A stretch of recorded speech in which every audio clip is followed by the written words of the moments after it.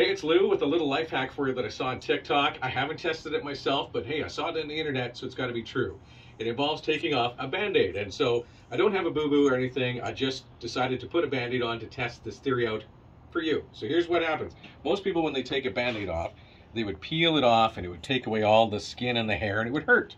So here's what you're supposed to do. You're supposed to find an edge and take it off like one of those command strips that you would on your walls that hold up pictures. You take it off, it doesn't scuff your wall. So you're supposed to pull it along the edge of your skin and see if it just comes along and doesn't pull any hair. And it is not working. Let me tell you, this is very painful. Oh, God, that does not work. Ah, crap. Ow. Okay. Ow. Does not work at all. Don't believe everything you see on the internet.